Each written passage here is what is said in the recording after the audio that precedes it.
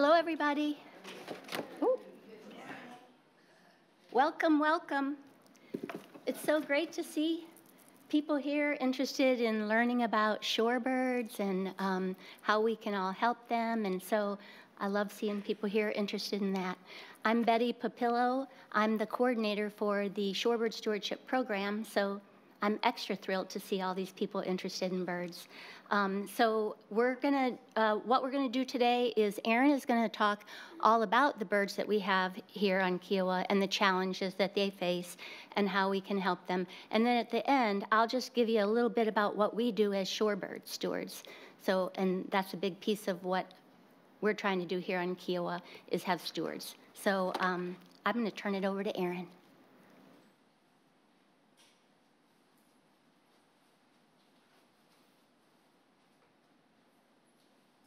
All right, hey everybody. I'm just gonna go make sure it's streaming and everything's going right here real quick.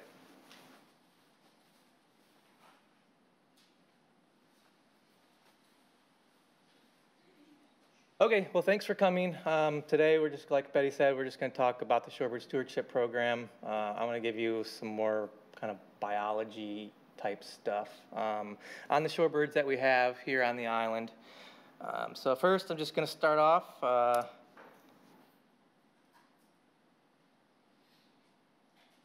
talking a little bit about why we need to protect shorebirds.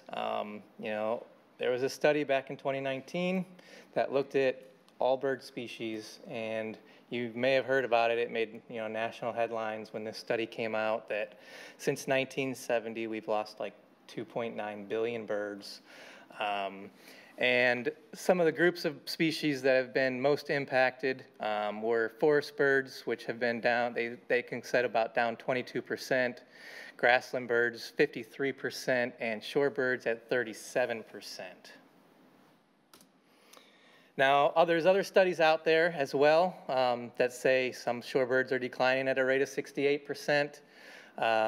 There's some studies that look at individual species. So, for instance, ruddy turnstones, have seen a very large decline since the 70s. Semi-palmated sandpiper populations are also decreasing.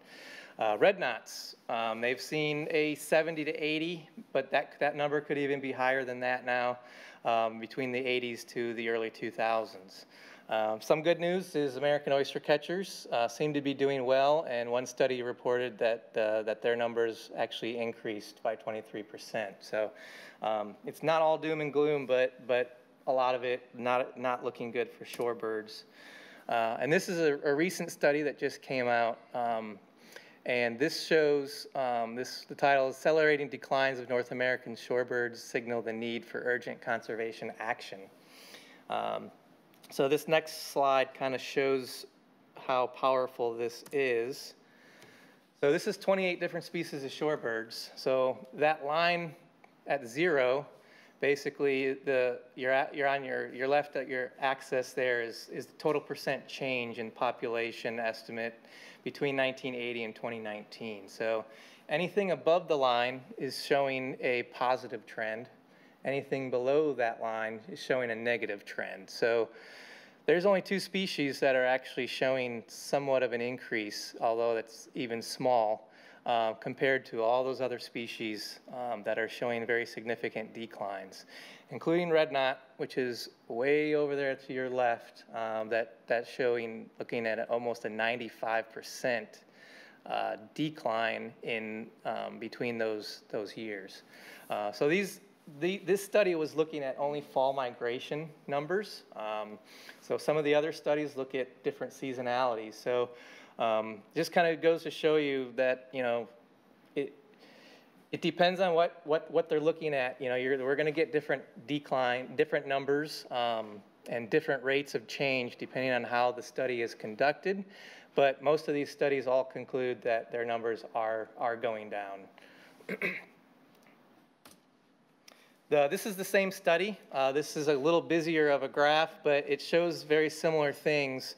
And looking again at the red knot, which is about halfway down, you can see the black line with the black dot and then you've got the green line with the green dot, and those are very far apart from each other, which basically just means that the distance between those is just showing the greater acceleration of change or decline in their population.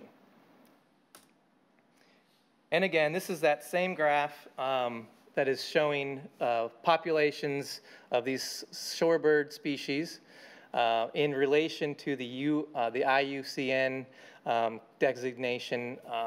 So if you're looking at, they have a designation that if there's a 30% decrease in the population, then that species is determined to be vulnerable.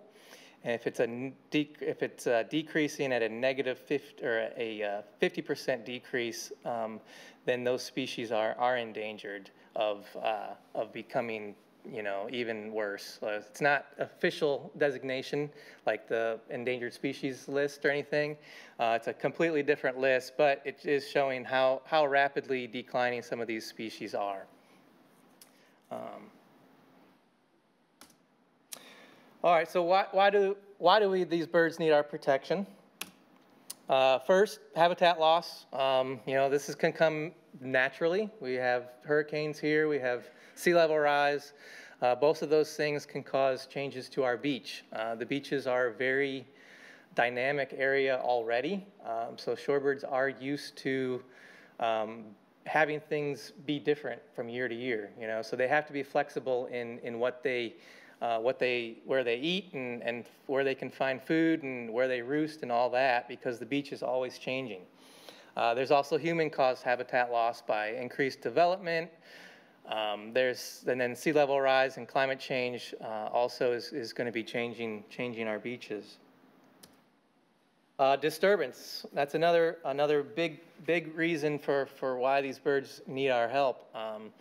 This can come just by beachgoers. Just people walking on the beach can cause disturbance to these birds. So, you know, part of this program is directly aimed at talking to people on the beach and educating them why these birds need to be protected, why they shouldn't be disturbed, because of the reason they're here. You know, they're here to eat, they're here to rest, and if they're here and they're getting constantly flushed by people and dogs and other things, they're using up that energy that they're needing to make it to the breeding grounds and nest and things like that.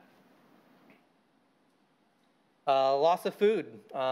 There's, in particular for red knots and a lot of other species, they have relied on these predictable abundances of food, in particular with horseshoe crabs, which spawn at certain times and they lay lots and lots of eggs. And sometimes a lot of these places are historical areas where shorebirds, these crabs come in, they congregate, they breed, and there's millions and millions and millions of horseshoe crab eggs. The birds then come into those areas to feed on these. The eggs are full of fat. They can get a lot of fat really quickly to kind of continue their migration. But there's been the horseshoe crab population is now decreasing due to harvesting for either fishing. They use horseshoe crabs as bait for commercial fishing, and also for they collect the horseshoe crabs for and they take their blood for medical research. Now they release a lot of those back into the wild, but we don't know really kind of the long-term effects on you know, taking horseshoe crab blood and if those crabs are surviving after that. And then in some parts of the world, shorebirds are actually hunted. So, you know, a lot of these birds are migrating globally, right? So, you know, we don't have shorebird hunting in the North America, but in other parts of the world where people actually need sometimes to hunt birds for food, they are hunted, especially in like smaller islands and things like that. So of these things, really the only thing one of the things that we can do kind of here on the island is kind of to tackle the disturbance part, which is kind of why we have the Shorebird Stewardship Program. So that's kind of what we're going to focus mainly on today, is trying to limit the disturbance aspect on these birds. So what can we do? Hold on real quick. I'm going to turn these lights on.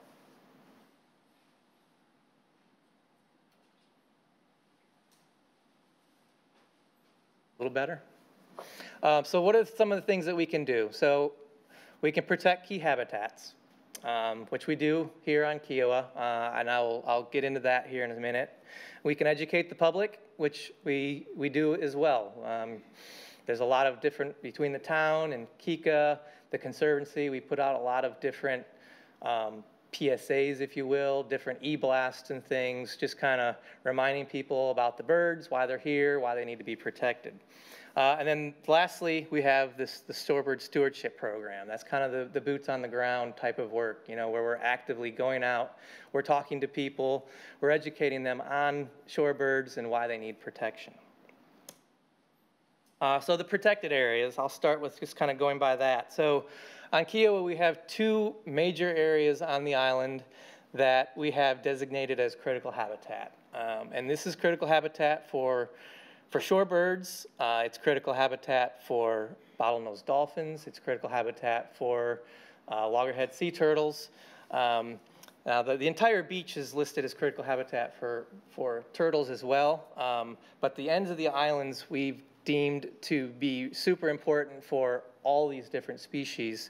Therefore, we've done some extra regulations in those areas. For instance, at these critical habitat areas, the one on the left is the east end, which is just past the ocean course, and it goes all the way around to the end of the island toward the Sestono Inlet. And then down on the west end of the island, just west of Beachwalker Park, about, I don't know, half a mile or less, it starts the critical habitat area. And those areas are, we have basically blocked off as no dog zones on the island. So we don't allow dogs there at any time of the year. In addition, during the breeding season, we have nesting areas that we close down as well. So this area here is the east end, which is just past the Ocean Course Clubhouse. And you'll see this is historically the areas where we have American oyster catchers, we have willets, we have Wilson's plovers, and we have least terns that nest in these kind of these higher duney parts of the beach. This actually looks a little different than this picture because there is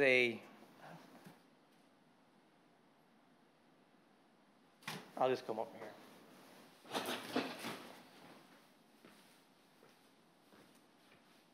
So right here, there's an inlet that is formed now that's not on this map.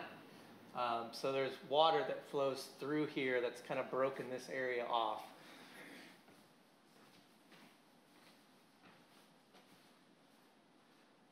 But at low tide, you can still cross it fairly easily and get across that area.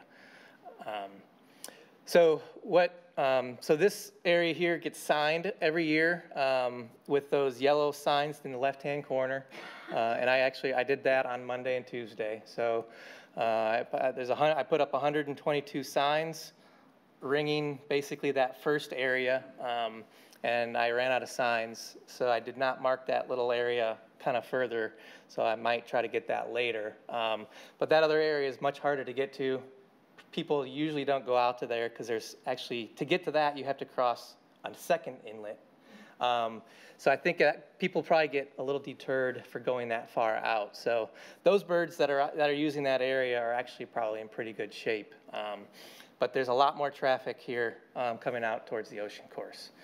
So that'll be closed down behind those signs until the nesting season is over. That is usually August-ish.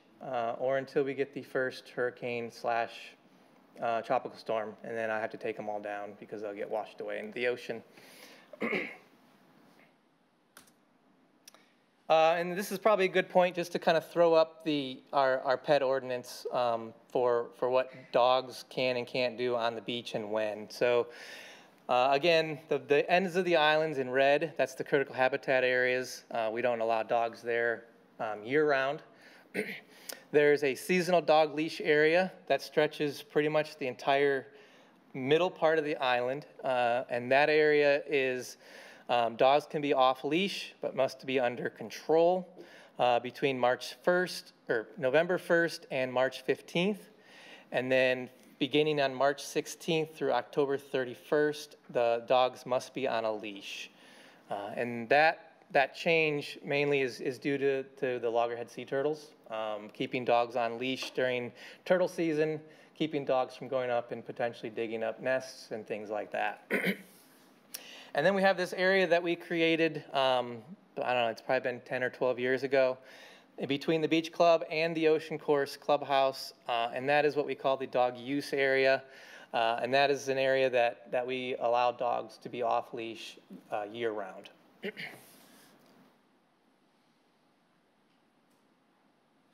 All right, so now I'm just going to talk about the birds a little bit. And I'm going to kind of just go into, we have what we call our focal species, and we've identified 5 of those: the least tern, the Wilson's plover, the American oyster catcher, the piping plover, and the red knot.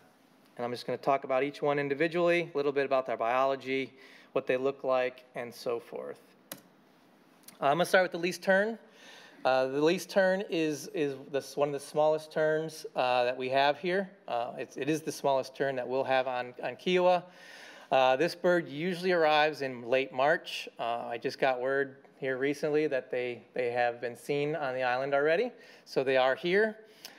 These guys are colonial nesters, and what that means is they'll find a spot on a beach or a rooftop, and they like to put their nests together in a group, safety in numbers. So, you know, and they have their own individual distances from each other, so they're not piled on top of each other, but they're far enough away that they can't bicker with each other too much, but they're close enough that if there is a predator or some kind of threat, that the entire colony can address that threat rather than just having one bird be on its own.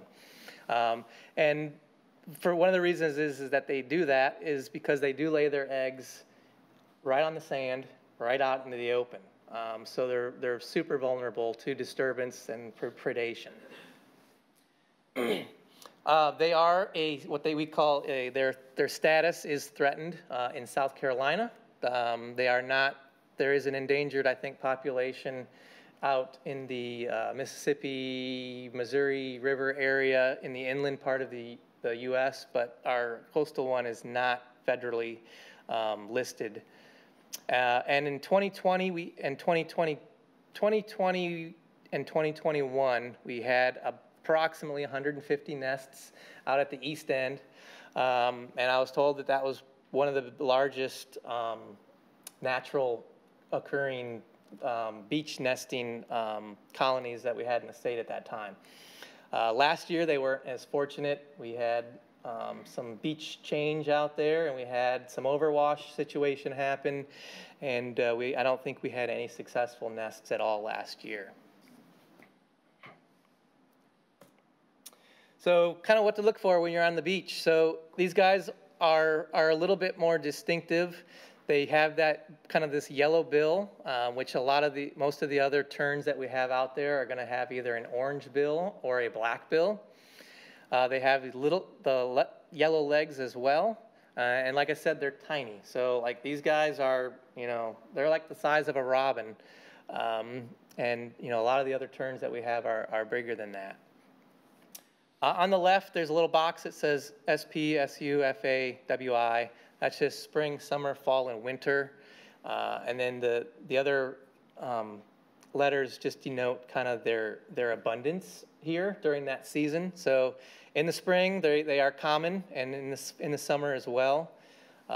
Typically, once the nesting season is over, these birds disperse, and they become a little bit less common in the fall. So we don't see as many of them in the fall.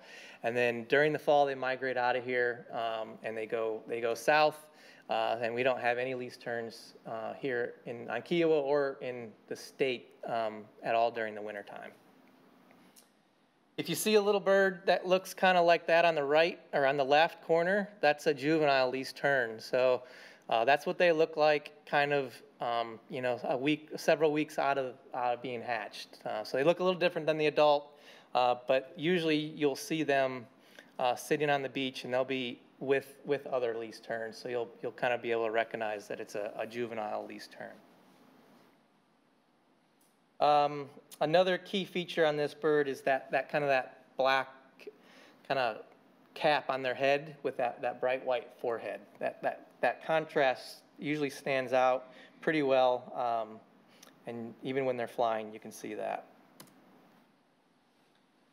So I kind of talked about camouflage a little bit, and how these birds just kind of nest right on the beach. So this is a photo from a couple years ago when we had those least terns nesting. You can kind of see the adult sitting there with its newly hatched chick there right to the right. Their color is really close to the color of our sand. Their eggs are also super camouflaged as well. All right, the next one is the Wilson's plover. This is a medium-sized plover. It's another shorebird species that nests on the island. These guys start nesting between March and July. They're here now. They may already have nests potentially out on the east end. We do have Wilson's plovers present here year-round, so there's these birds they nest here, but they're also here during the wintertime as well. They may not be the same individuals though, so the birds that nest here, those birds may migrate south, and then we get birds from other places that may come here for the winter. I have done some banding of Wilson's plovers on Kiowa, and we've had a kind of a variety of resites for these birds. So we've had some birds that we've seen with flags only here during the breeding season, and obviously those birds then migrate away from here, and they only use Kiowa for breeding. We've had some birds that we've seen year-round, so some birds that don't leave, they just stay here, they're residents. And then we've had a bird two different individuals that I've banded, and they have been resited in the winter in Venezuela. So showing that these birds that come here, that breed here on Kiowa, they spend the winter in the northern part of Venezuela. Again, these guys are not colonial nesters like the least terns. They're more solitary. So they will lay their eggs directly on the sand as well, but they usually choose some vegetation to lay their eggs among. So rather than just being right out in the open, if there's a little patch of grass or some sort of veg, you'll see it. They're going to nestle it kind of right at the base of that, or kind of right next to it, or maybe some rack or something, some kind of little bit of structure on the beach. They're going to kind of hide their eggs a little bit. What they will do is they will nest right out in the open.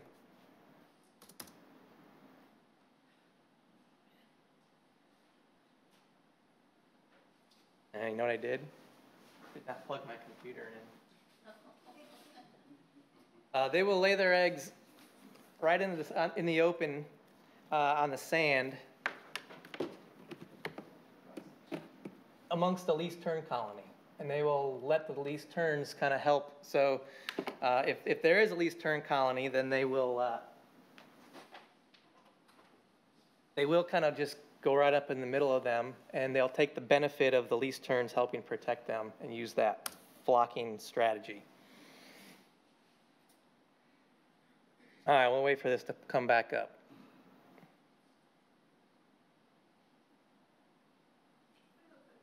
Sure.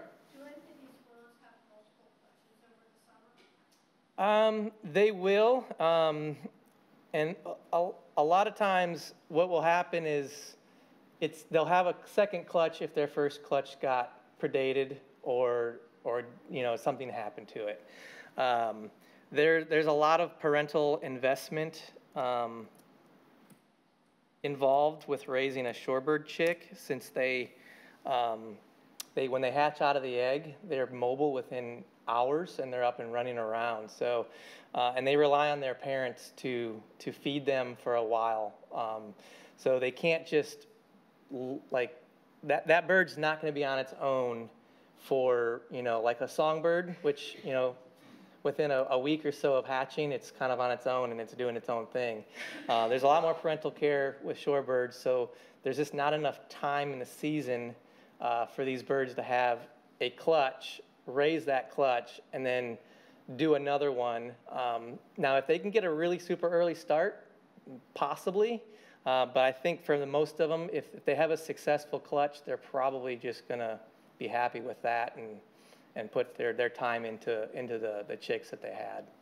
And do they have a lot of eggs at one time? They don't. So typically it is 3 eggs is a kind of your normal clutch. On least terns and Wilson's plovers and a lot of the shorebirds, you know, they're not going to do any more than 3 normally. Their first clutch is usually going to have 3, and if they have to re-nest due to some failure, the second clutch may only have 2. So, you know, they won't have that. As the season goes on, resources get much depleted, so they just don't have that time to invest in trying to raise 3 chicks. So they'll maybe just do the 2. All right, I think we're back up.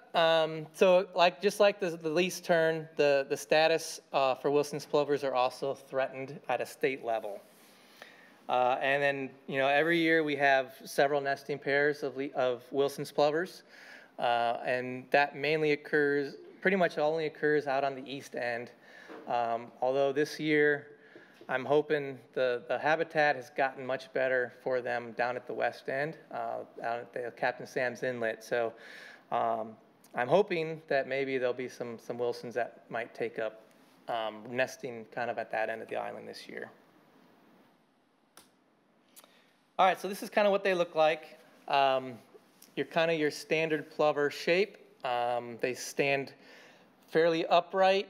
They have, when you're talking about a plover, they have a really large bill compared to the other plover that you might see a lot of on the island, which is semi-palmated plovers or piping plovers.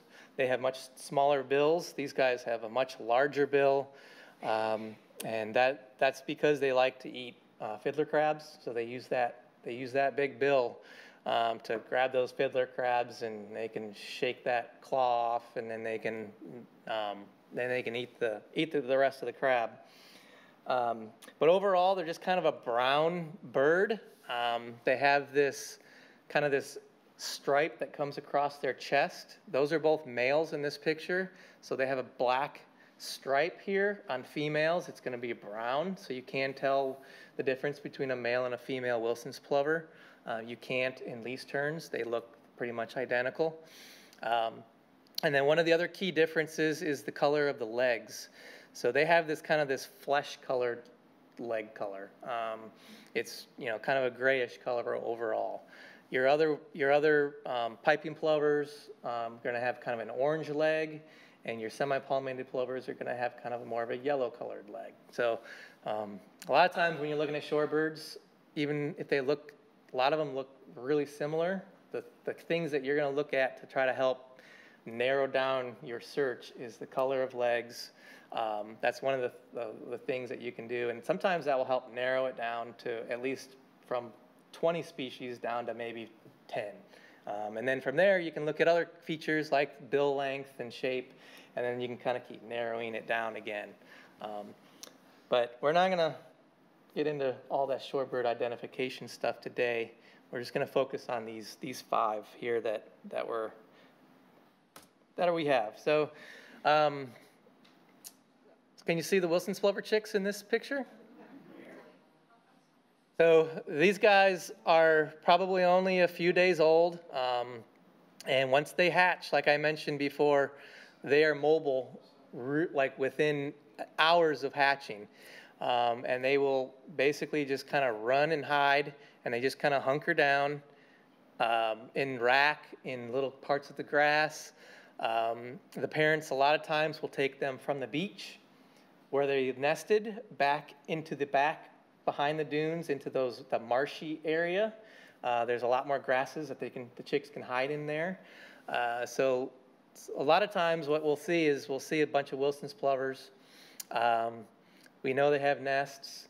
We'll sometimes see some chicks running around, and then all of a sudden they're gone. And presumably they've taken their chicks to more protected areas to kind of keep them from getting eaten by other things. And then later in the season, all these Wilson's plovers show up again, and they come back to the beach part, and it's these guys with their adults, but they now look more closer like an adult. So they've kind of brought them back once they've kind of grown up a little bit, and now they're back kind of more out in the open. All right, the next one is the American oyster catcher. This is a large bird. This is one of the larger shorebirds that you're going to see out on the beach. Very distinctive. There's not any other bird out there that looks quite like an oyster catcher. Black skimmer might be a close one because they also have kind of an orange bill and a black head, but their bill is completely shaped differently. These guys have a long, narrow orange bill. They've got that dark black kind of head with that bright colored yellow eye, and they've got that bright orange ring around that eye as well. And these guys also are solitary nesters, so they're going to be kind of nesting by themselves. They usually choose a higher spot on the beach. So from what we've seen over the years with oyster catchers is if there's like a little dune, the rest of this beach is kind of flat, and there's like a little hill right here, they're going to put their nest right on top of that hill. And they're also very wary, so they will flush from their nest pretty quickly. So you don't have to get really close to an oyster catcher, and it's going to start to walk off its nest. So they tend to, their nests tend to fail a lot on Kiowa, although we do have some that are successful each year. But we do have several where when we've monitored these nests, and then they're there for a week, and then all of a sudden they're gone. Predation, something potentially happened to it. And of course, then they will try again if that happens. But the east end of the island is where these guys are going to be nesting. Last year, we actually had a good number of oyster catchers. They nested in front by the ocean course, but then they also wrapped around the island, and I heard about several nests further down where we don't normally go, and where a lot of people also don't go as well. So I think they're able to find some habitat down at that end to be successful as well. But like I said, like with all the other shorebirds, they lay their eggs directly on top of the sand. A lot of times it's, like I said, in a little higher elevation. And these guys mainly feed on bivalves, which is kind of as their name, they're oyster catchers. So they have that long bill that allows them to kind of grab some kind of a clam or anything, and they can kind of pry that shell a little bit, and they can snip that muscle that keeps those closed, and then that allows them to open that muscle up and eat the meat. So oyster catchers are pretty common here year-round. Again, we will see different birds probably in different seasons. So a lot of times the birds that nest here may not be the ones that actually are here in the winter, and vice versa. But like I said, big heavy red bill. You got that red eye ring around a yellow eye with the black head, and kind of the brown upper parts with kind of white underneath. And during fall migration, we can see large flocks of these birds roosting out on the beach. So, we could see flocks of 150 or more that we'll see kind of at roosting, just sitting on the beach, or maybe back behind the island a little bit too. So that's kind of what a juvenile oyster catcher looks like. That bird's probably few weeks old, and again, very good parental care with shorebirds, so they're really good parents. They protect them. They show them how to feed. They show them what to look for. They'll bring them to the water's edge. They'll point to something, let the shorebird learn how to. So they're teaching their chicks a lot of things. Again, unlike songbirds, which a lot of that is innate. They raise them, they hatch them. Those birds just know what to do. These guys are being taught a lot of things by their parents. All right, next is the red knot. So this is a medium-sized shorebird. This guy is a migrant, so we only see this bird here during either winter or during the migration period. They nest all the way up in the high Arctic, as you can see on the map there in the orange area, and they spend their winter throughout Florida. They can winter across the northern part of South America, and they can also winter as far south as the southern tip of South America as well. They have one of the longer migrations of any bird species, you know, from wintering at the tip of South America going all the way up to the Arctic. And they obviously then they do that twice, so they can travel many thousands of miles every year going back and forth from the Arctic to the southern tip of South America. They stage in these areas between March and May. The Kiowa Seabrook area is an important staging area for red knots. They come here in large numbers to feed mainly on coquina clams that we have a lot of in our beach. There are other areas that I mentioned, the horseshoe crabs. So Delaware Bay is another really important staging area for red knots.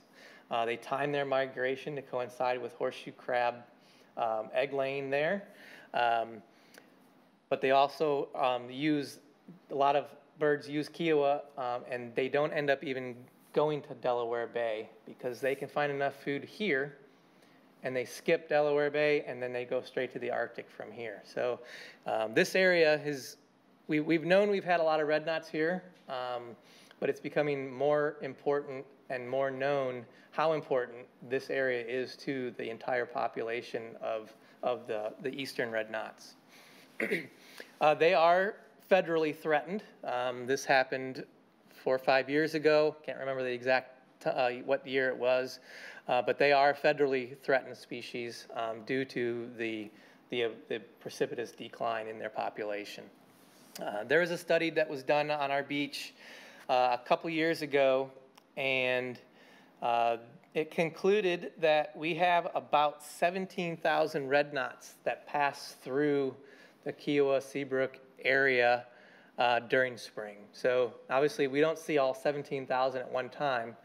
You know, we might have a flocks between 3,000 and 5,000 birds here at one time, but there's constant turnover in those flocks. So you know, they studied, looked at band recite combinations, because a lot of these birds have bands on their legs, so they know, you know, that if they can tell kind of when that bird was here and for how long, and then another bird would show up, and then that one would not be seen anymore. So, you know, they kind of they use fancy, what they call a superpopulation model to determine this estimate based on a turnover rate of birds to kind of get to this 17,000 birds. And that's actually 41% of the total population of red knots that use the eastern United States, or North America, the hemisphere actually.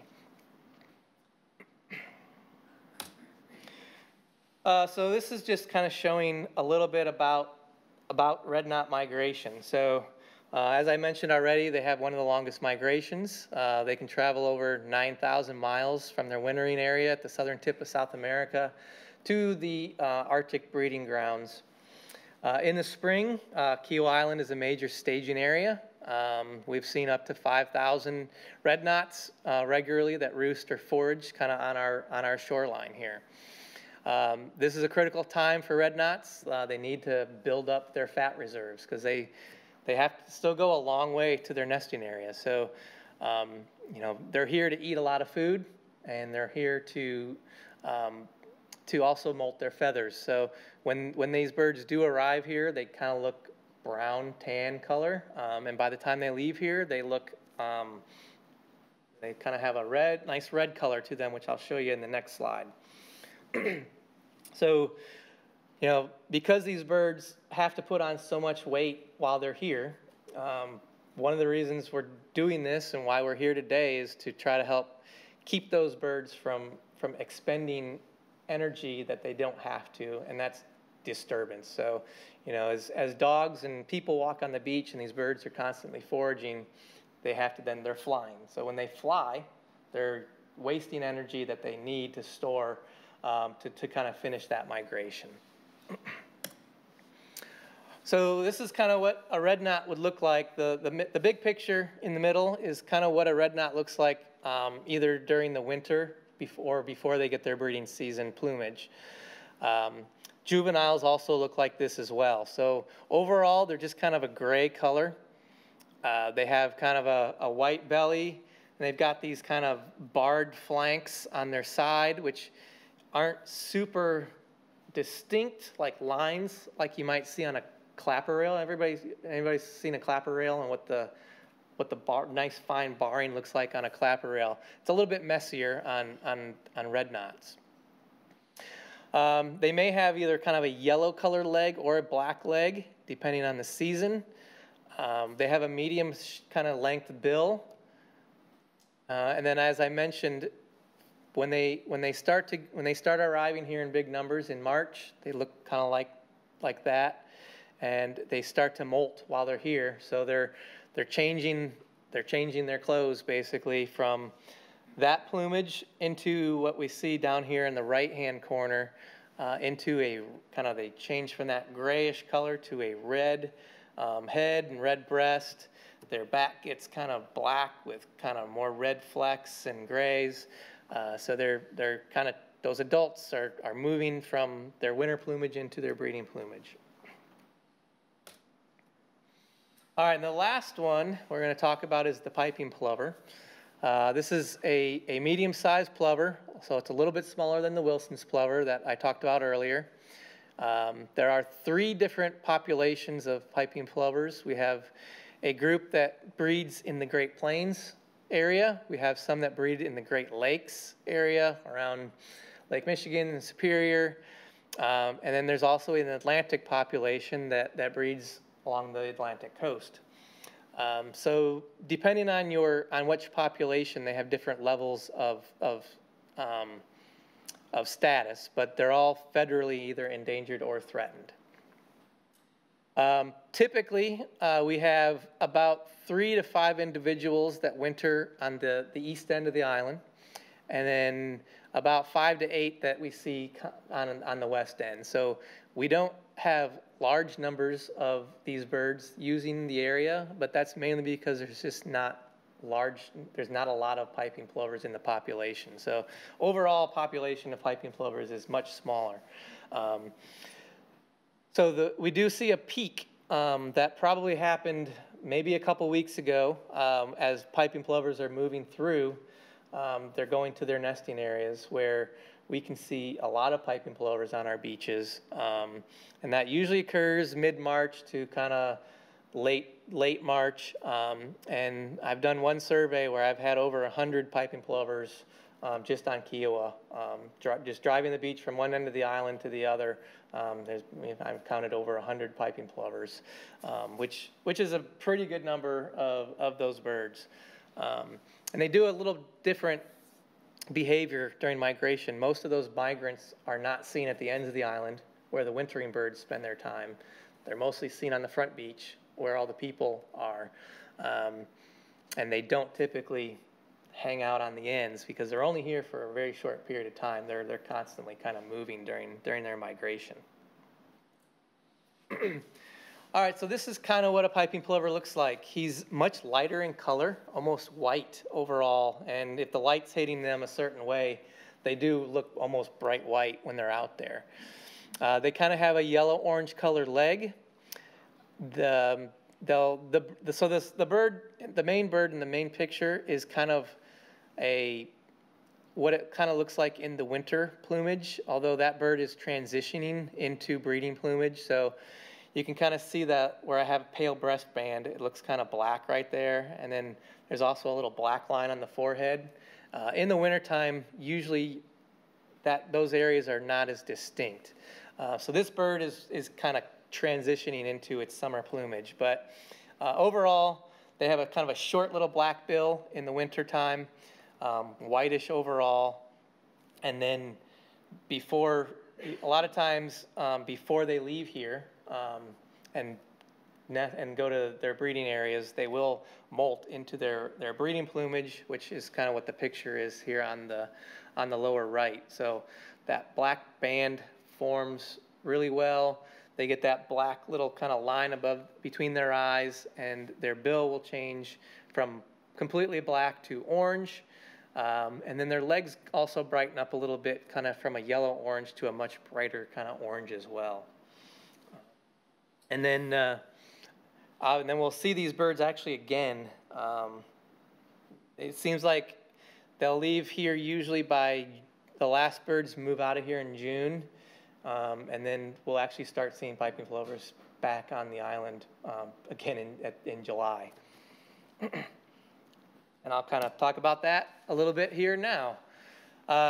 So I created this kind of graph just to kind of give you a visualization of when these species are actually here. So the thicker the line, that represents kind of the more individuals that are here. So these are kind of all relative to each other as well, even though there's not a number really associated with it. It's just kind of give you a graphic. So the thinner the line, that means there's those less birds present, and then more birds come. So as you can see, we'll start at the least turns. So obviously from January to February, there's no least turns here. They start to arrive in mid-March. We don't see a lot of them, and then all of a sudden, bam, April shows up, and there are tons of them. They're here in big numbers all the way through July, which is usually when they kind of end nesting. And then from July to August, we'll have birds kind of loafing out on the beach. They're, a lot of juvenile birds from either here or other places. We'll see a lot of juvenile birds on Kiowa in July and August, even though we didn't have that many birds that nested here. And those are birds that have just kind of have already fledged, and they're just kind of congregating on our beaches. And then usually by September, these birds trickle out of here, and we don't see many least turns after the end of September. Wilson's plovers, kind of the same thing. We've got a population here during the wintertime. We get kind of a little bit of explosion of numbers here in the breeding season. A lot of birds leave, but we still have some birds that are here. You'll see kind of the oyster catcher, the same deal. That fall migration period I talked about, we see a lot of them during there. During the breeding season, we have a handful of birds here on the island. And then the piping plovers as well. Big numbers in March as birds are moving through. We'll still see birds here through May. Not many, if any, in June. And then starting in July, we actually get those birds returning from their breeding grounds. So, if they have a successful nest in the breeding season, they'll start migrating in July. If they aren't successful, they may not re-nest again, and they're just like, okay, I'm just going to not try again.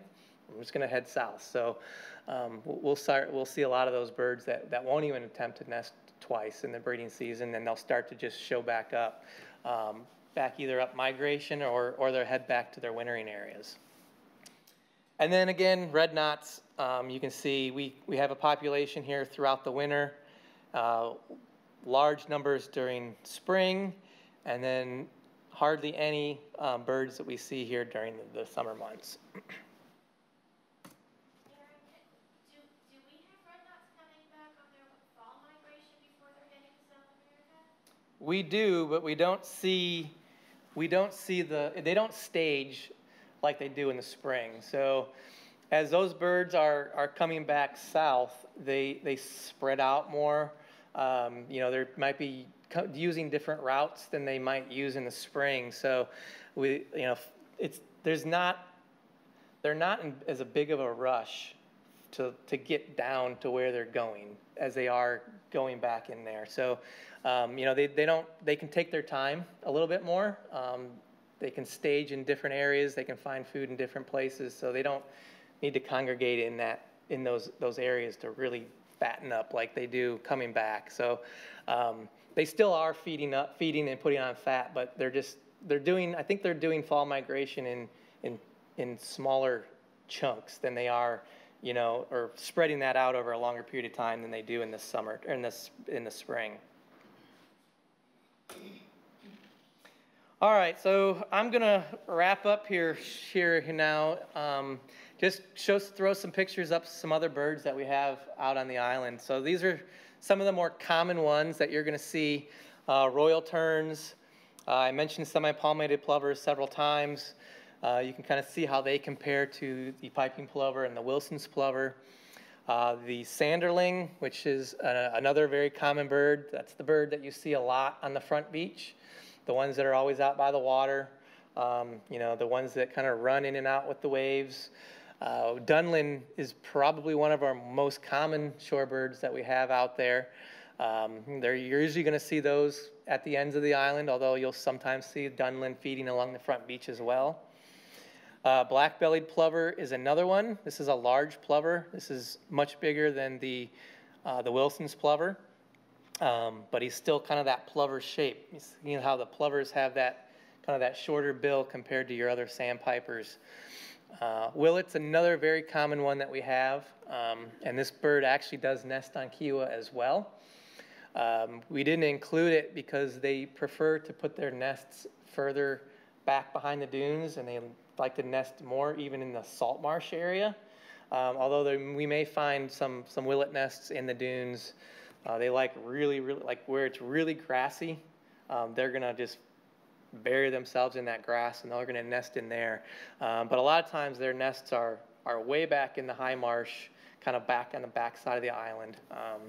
If you're familiar with like where the ocean course kind of is, and you got the ocean course here and Ocean Park kind of sticking out like this back area here is a nice high marsh area, and there's a lot of willets that nest in that area because it doesn't get flooded regularly. It only floods on really big tides, so they can lay their nests in these little high spots out there and not worry about getting flooded out.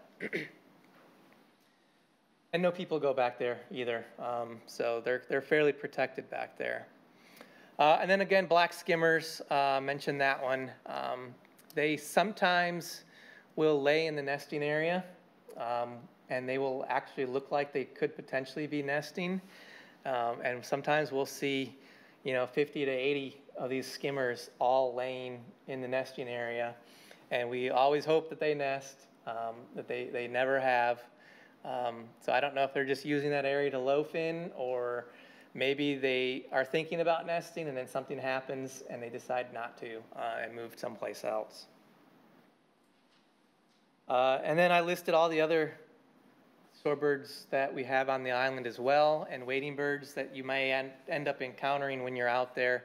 It's a pretty good list. I'm not going to go through them all, but just kind of wanted to show you about, there's a lot of other birds out there as well. And by us protecting the 5 focal species, we're also protecting all these other species as well by association, because a lot of these other species, are using the same habitats and eating the same, some of the similar things and all that as well. So, all right, I'm going to turn it over to Betty from here, and yeah. Oh yeah, you can. Sure. Hold on. Let me. How long what's the life expectancy, say, of an oyster catcher? Do you know? Yeah, I would have to look that up to be sure, but shorebirds in general are longer-lived species. So, you know, like unlike your songbirds, which probably live 3 to 5 years, these guys will live a lot longer. So, you know, a typical shorebird probably can go 10 to 12, 15 years. And there's been others, like some of these red knots that have been marked, you know, are much older than that. And there's some oyster catchers that have actually been banded that have been around Kiowa we've been seeing them for a long time as well. So they are typically a long-lived species, and you know because they lay fewer eggs. You know, usually in general, if you lay fewer eggs, you're a longer-lived species. If you lay a lot of eggs, you usually are a species that don't live as long. Just kind of the way that works, right? Because you're spreading out your parental energy across a long life, but you're going to put more investment into those fewer eggs as opposed to trying to do as much as you can in a shorter period of time. Any other questions? We can do more at the end too.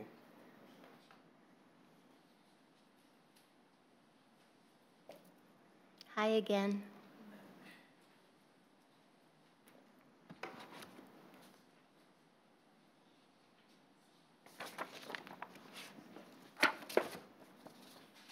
So that was a lot of information, but basically it was just to let you understand how many birds depend on and use our island for their survival. And how lucky are we that we have opportunity to even get to see some of these awesome birds that few people get to see. Yes, shorebirds are in trouble, and they truly need our help. So some good news, though, is that Audubon released a study a few years ago showing that beaches that have shorebird stewardship programs have made a positive effect on shorebird populations. Several coastal bird species have grown their populations considerably faster than birds in areas without active stewardship programs. So stewards do make a difference. Aaron spoke about the reasons that shorebirds need our help, but I'm just going to cover sort of quickly the details of our stewardship program.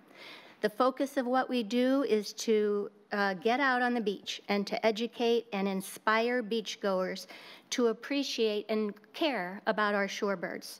We're not out there to be police or enforcers, but we're really just there to simply share with folks about the birds in a positive way and let people know how to help them and how to share the beach with them. Our season is from now through July, and we ask for just a minimum commitment of 6 hours from each steward. Of course, we're hoping that you enjoy it enough that you want to steward longer than that, but 6 hours is our minimum. And then after you have stewarded those 6 hours, you get rewarded with a really nice, beautiful Shorebird Stewardship t-shirt. And this year's t-shirt, we change the bird every year. This year's t-shirt is an oyster catcher with 2 chicks on it, so a little teaser.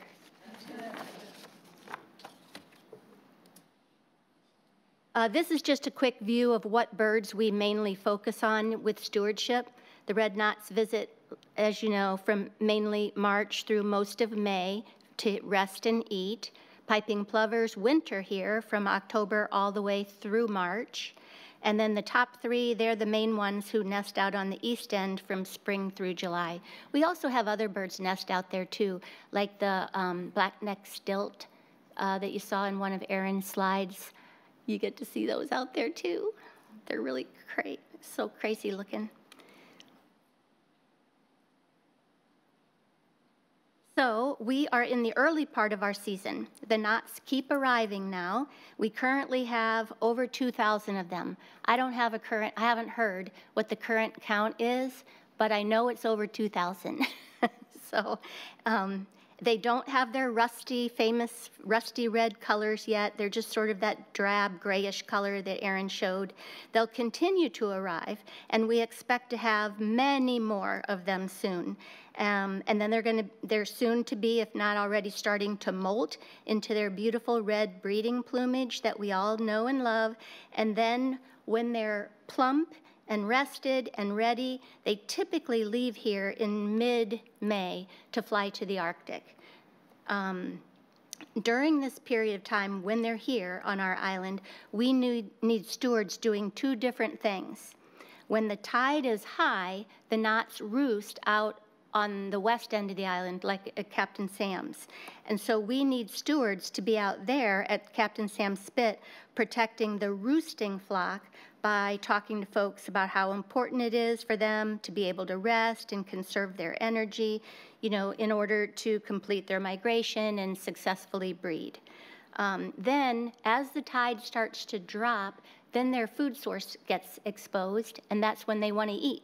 So they break out of their main flock and they start foraging for food, often all along our island beach. And you will see them in flocks strung out along the water's edge, feeding and poking the sand like little sewing machines. And they're in a little close together, well, not little, sometimes these flocks are enormous, but they stick together. You'll notice that they're different than other shorebirds. They really stick together, not only when they're hanging out on the beach, but also when they fly. They stay in a tight flock.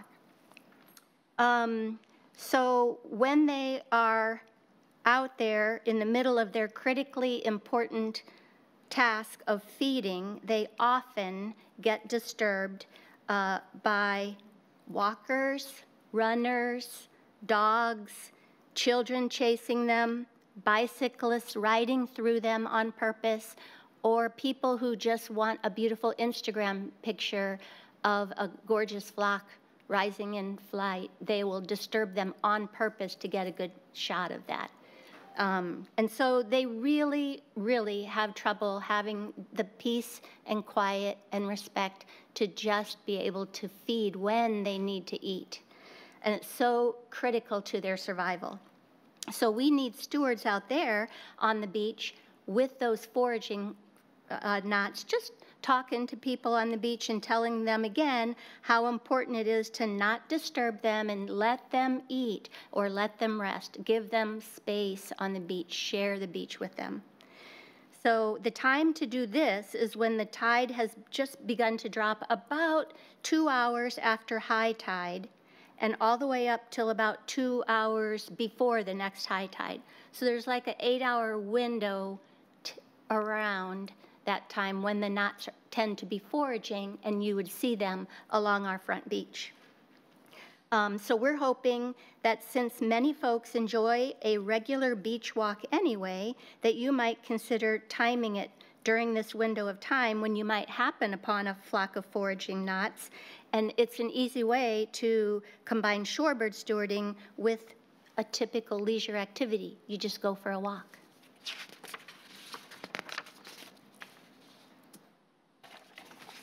And then after the knots depart, we turn our focus toward the nesting area out on the east end, just past the ocean course.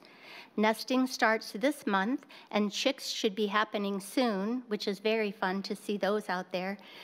So we need our stewards to be out there, either sitting by the nesting area or walking along and talking to beachgoers about how to give the birds plenty of space to safely nest and raise their young out there.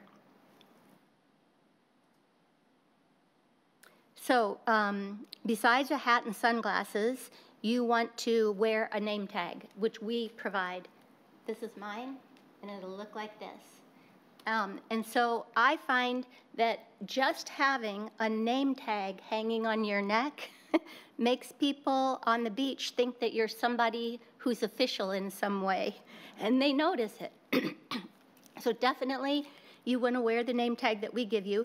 And when you have earned your T-shirt, you wear that, and when you're out there stewarding too, and people will notice that too. We also provide you with a set of laminated materials. These are mine that I use. They're just the birds that Erin just talked to you about. Pretty pictures of them and talking points on the back that you could study yourself if you want to. But anyway, we do issue these, and they're just nice pictures that you can show of the various shorebirds. They just help beachgoers be able to see what you're talking to them about. The problem with shorebirds is you know, they can't get an up-close look at how awesome they are. Red knots are gorgeous, but, you know, you can't get up close to them without disturbing them. So it's helpful to be able to show folks pictures of them. They love it. They love to see the pictures. So carry these with you when you're out there talking with people. And binoculars. If you have binoculars, wear those or take those with you. It's so helpful. I often share my binoculars with people on the beach to let them be able to see the birds closer up, and they tend to like that and always have sort of, they're more chatty when they're sharing your binoculars, so they learn more about the birds that way. And then plus, you're going to want to be able to see the red knots and the stuff too, so make sure you, if you don't have binoculars, get some. And then, of course, you want to have a cell phone on you because it's just a good idea in case you need to call beach patrol or to report something that might be going on out there.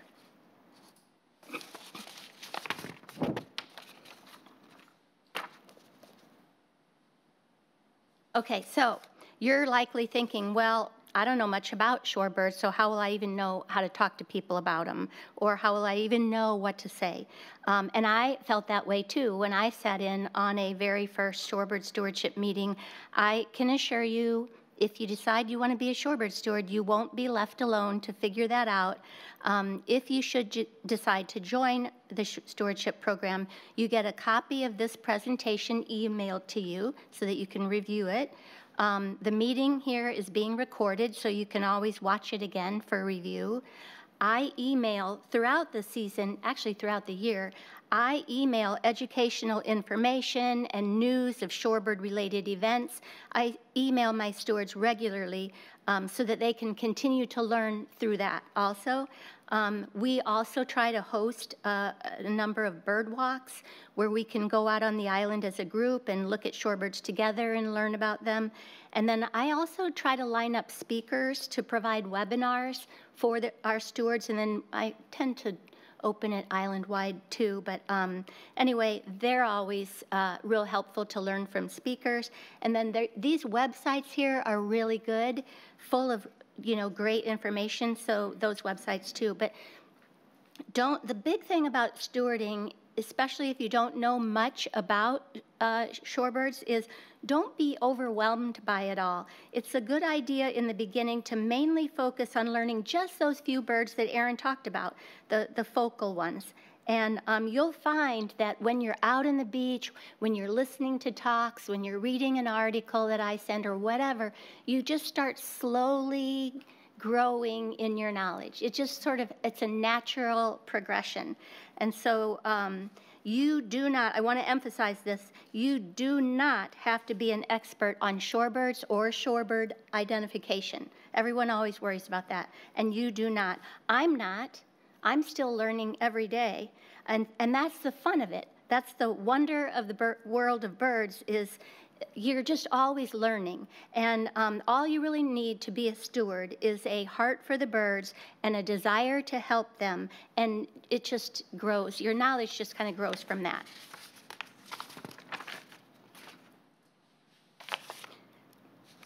Okay, so when you're on the beach. As mentioned previously, we are there to educate. And it's been my experience that beachgoers don't want to hear a whole lot. They don't need to hear a whole lot of information, just a little bit about the challenges the birds face and what people can do to help them, or just simply share some amazing fact or information about their lives. Since the average person on the beach can't get close enough to truly see the birds without causing them to fly, again, use the laminated pictures to show them the up-close images. Be enthusiastic about the birds. Enthusiasm is often contagious, and if you can share anything to help somebody sort of connect to the birds, to make them feel compassion or respect something the bird's able to do for them, you know, just a respect for them, the struggles they face, then you've done your job as a steward. And I always end most conversations when I'm stewarding with folks is to ask the beachgoers to help spread the word themselves, tell other people. And most of them love to tell people about the red knots. They go on to spread that really, really nicely. Okay, just a few don'ts. As I said before, I can't emphasize it enough. You don't have to be a shorebird expert. You don't have to be able to identify all kinds of different birds, but you'll learn as you go along. Also, again, we keep all interactions on our part friendly and positive. Even if you come upon somebody doing something that angers or frustrates you, you still approach them in a very open, friendly way because they probably don't realize what they've done. So we're there to educate and share the story of the birds. It's been my experience that most people that I talk to just simply don't know about the challenges facing shorebirds and the help they need. They just don't know.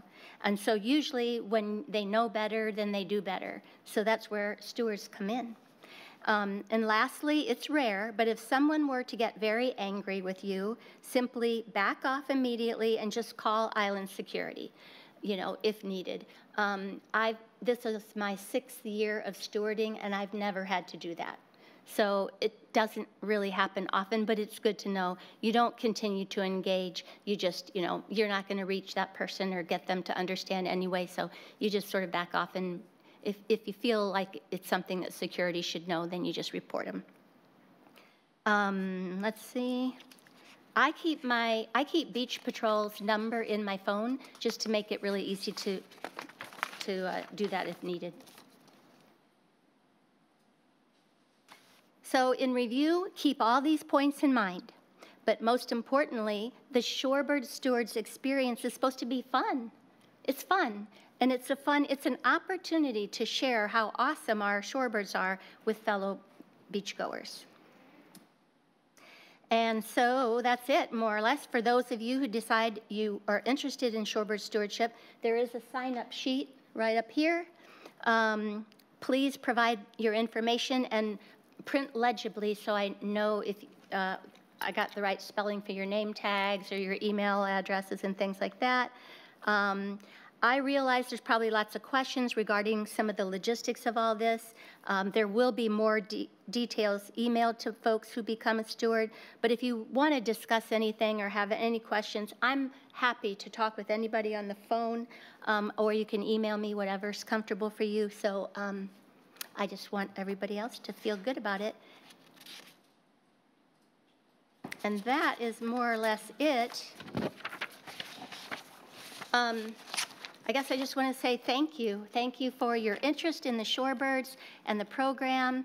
Of course, we would love new members in the program, but if you decided that just doesn't work in your life, I'm just happy at least that you're here and that you got to learn about the birds and the challenges and how you can help them yourself. And hopefully some of you will spread the word to others. So I always like to end by saying, you know, the birds need everybody to know. And so tell your family and friends about shorebirds and the troubles they're in and how we all need to help them. Teach your kids and your grandkids about them too. So they just need everybody to know. And that's really it. So does anybody have questions for Erin or me? I do have a question. Yeah? For new people who are interested, do you send them out with a more experienced steward, or do you just give people the bird packet and send them out? Whatever they want to do. I kind of manage my program sort of to fit however people's preferences are. So if people are some people feel really confident and they feel like they can go out and talk on the beach to people. So they kind of go off on their own. But a lot of new people will ask if they can go out with somebody. Oftentimes it's me. I'll go out with folks. Sometimes I go out just, you know, individually with people, or I've tried just sort of letting people know, hey, I'm going to go out looking for red knots. Anybody want to join me tomorrow? And then I might get, I think one year we had, 4 or 5, and stewards join in on that.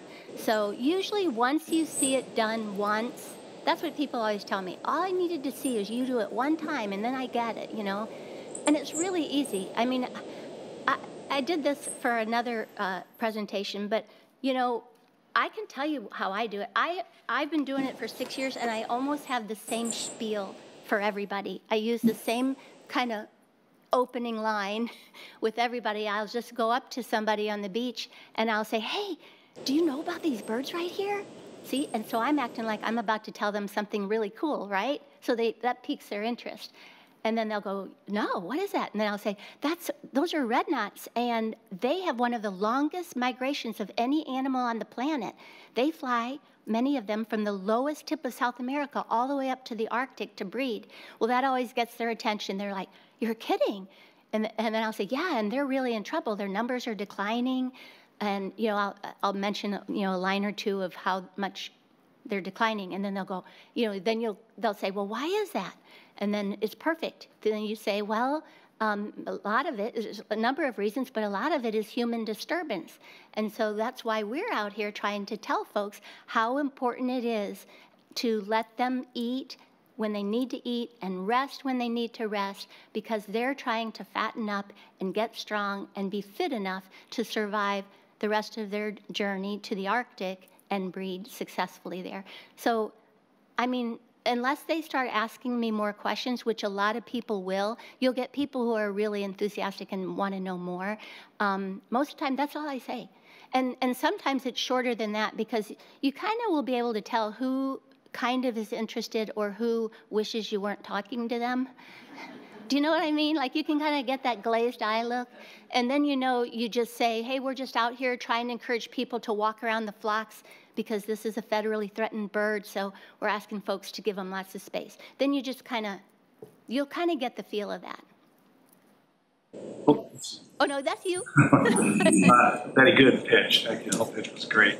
So just a couple part question. One, so the schedule is around the tides. It sounds like what you said, right? You our window based on the tide, so it can move during the day. When the red knots are here. When the red knots are here. When the red knots are here, our stewarding is very tide on the tides. Affected, yeah.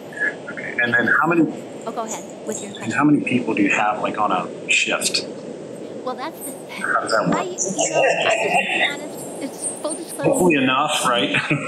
I used to have a schedule with shifts, and for the first couple of years that I stewarded, and I just kind of learned that people, at least my stewards, don't really like to be locked into shifts, and so they wouldn't sign up on the sign-up sheet, but yet they were calling me and letting me know that they had just finished X number of hours here or X number. So they were stewarding, but it was very hard to get people to want to sign up for shifts. So I realized that I am just thrilled to have warm bodies on the beach talking to folks about the shorebirds. So I want the program to be easy, and so it's got to be what works in your life. Nobody's locked into anything. And so we were only talking about those periods of time for the red knots because that's when they need stewarding, you know, like, and how to steward those. The red knots, when they're roosting at high tide, the water goes up and covers their food source, right? So they can't eat, so they're going to rest. That's their time to rest. So they're all roosted in usually a big flock out at Captain Sam's. Sometimes on the Seabrook side, sometimes on our side. But then when they need to eat, their food, you know, the tide starts dropping, and then their food source is exposed, and so they start peeling out of that roosting flock, and then they start stringing out along Kiowa and feeding.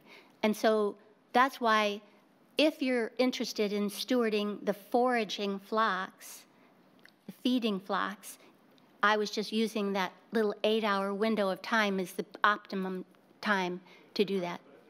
Times that you really need people. I think it's good to tell people I really need people. Maybe I'm used to Turtle Patrol, where it's like we are. Yes. This is the window, and this is what you do, and it's just highly structured. Yes.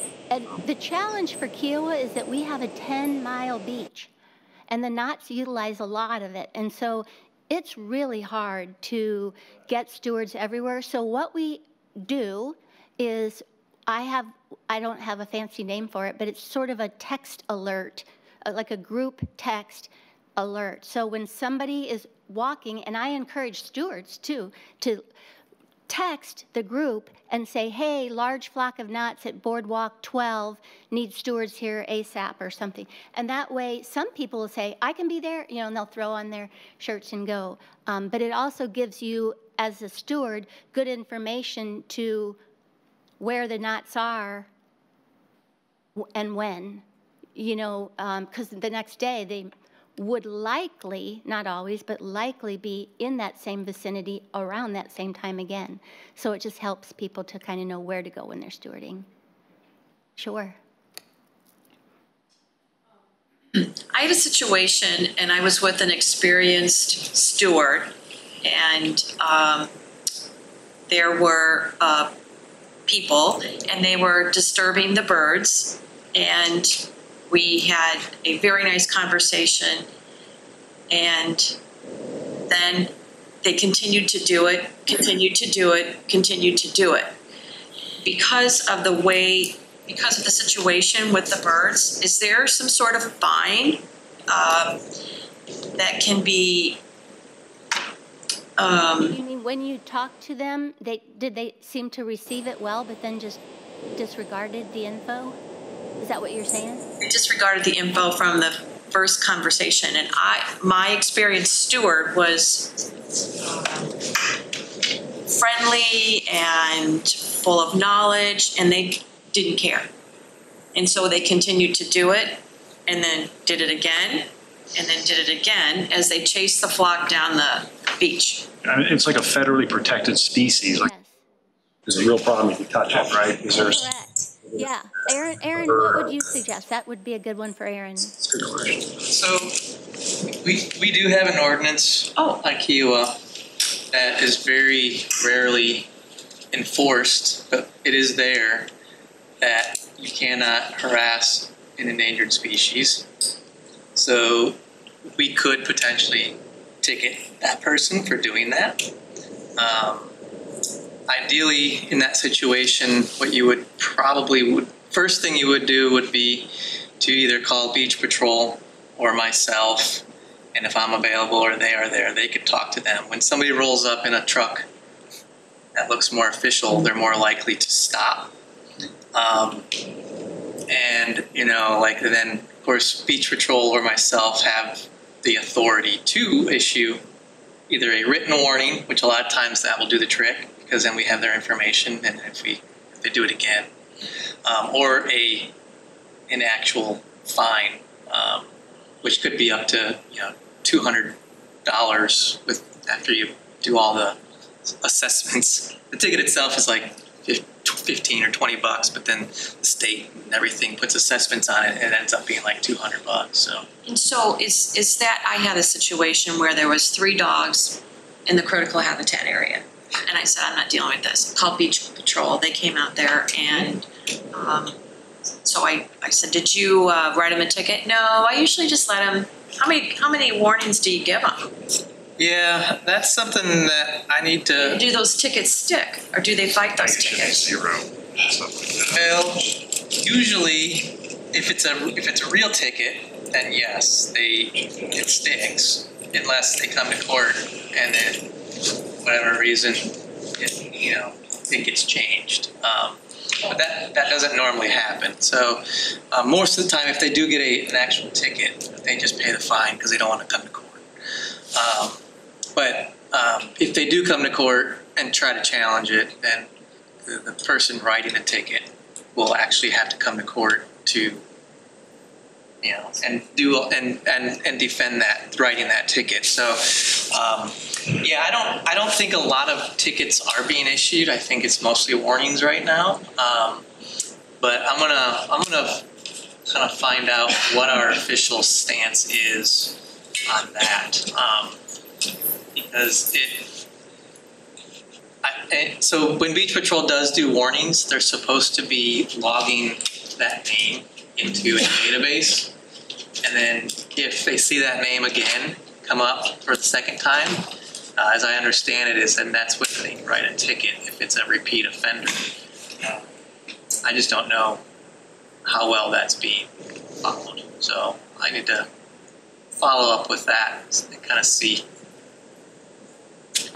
I just want to add to that I hate that happened, and I know it happens out there, but honestly, I would say 99% of your interactions with beachgoers are usually very positive. And so, yes, you get a few of those. You'll kind of, again, with experience, kind of realize which ones like if you, in that situation, if it was me, I think I would have to see how I felt at the time, but I probably would say, either sir or ma'am or whoever it was, these are federally protected birds, and so I'm going to have to, if you don't stop that, I'm going to have to take your picture and report you. And so sometimes just saying you might have to take their picture and report them, that'll do it. And so you don't like to do that because then you're sort of being negative.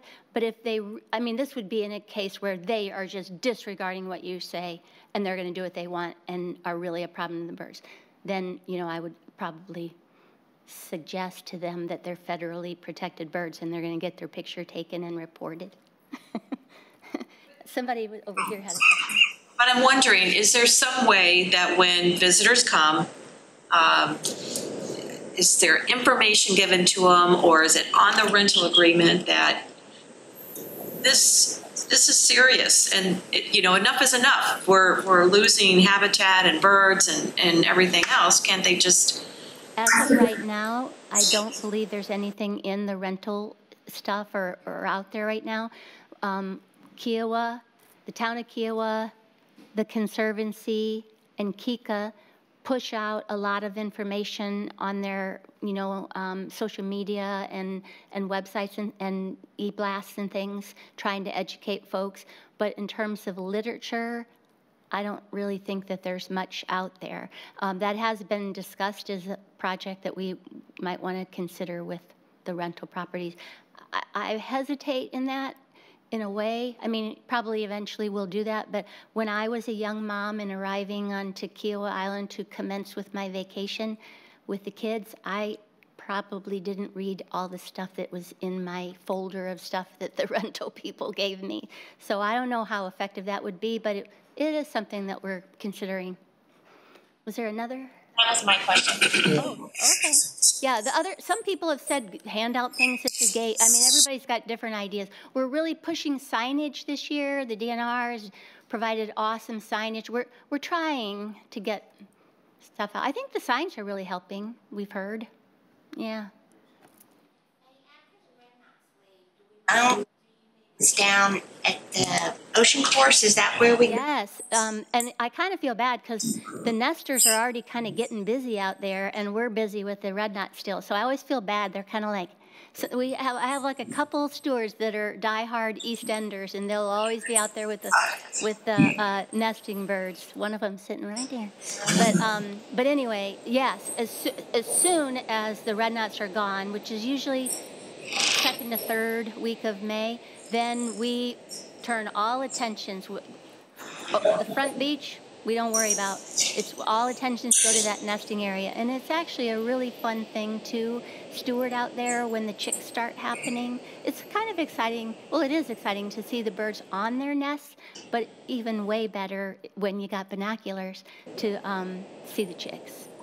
If we do see, and I see this out there, and you in there, and a lot, especially balloons, you see back in the nesting areas. You just don't touch anything. You don't touch trash. Well, nobody's allowed to go in there, but like Aaron, right?